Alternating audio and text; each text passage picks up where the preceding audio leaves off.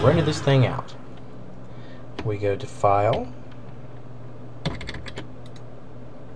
we choose Render. Now here's where all your options come in. I've decided to call this editing.mov, so I went ahead and typed that in. You can browse to wherever you want the file to go.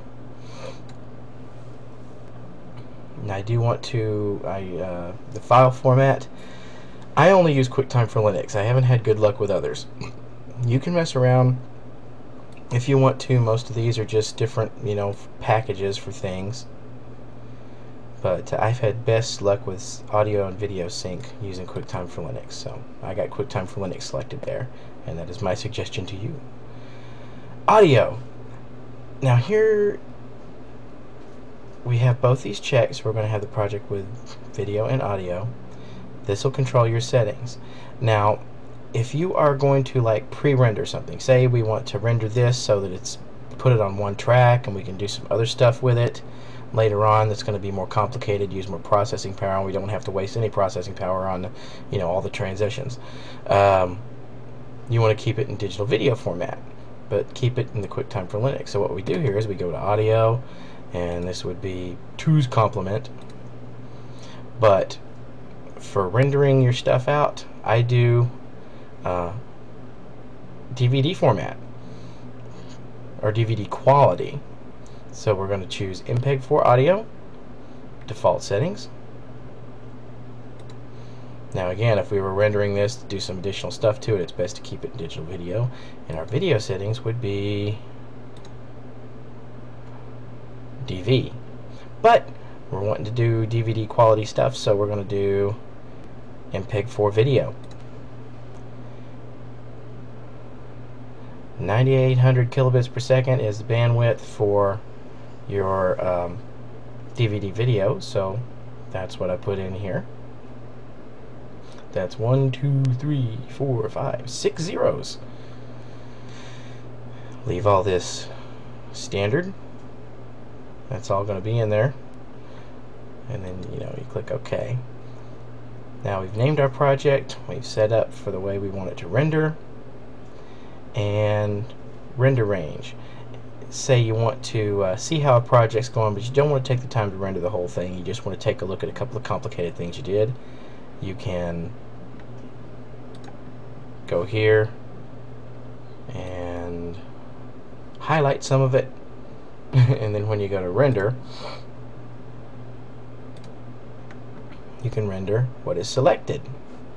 But we don't want to do that. We want to render the entire project. Now if you have some specific presets you want to do for something, you can save this as a render profile. But I usually just stick with the one thing. So again, we've got the same options here. We want to insert nothing because we are only saving this. We don't want to create new resource or it's going to throw it over here into our media. And let's click OK.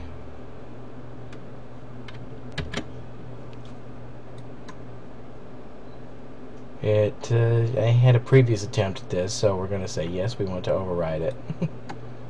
Because I'm sure, and I know. Now if you look up here in our little window, we can watch it while it renders the project.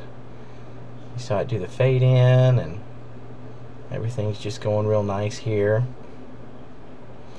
And when it's done, we're going to have a video ready to do whatever we want to with it. Upload it to YouTube or whatever suits your fancy.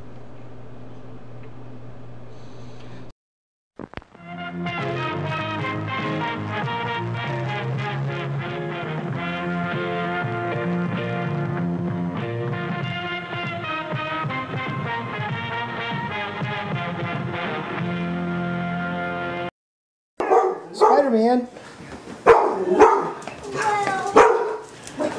Hi. Hi.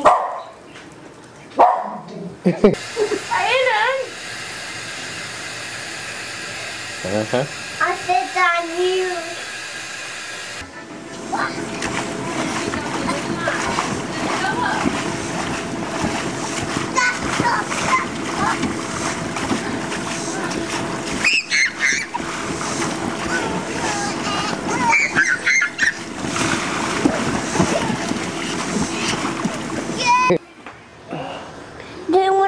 the bottle.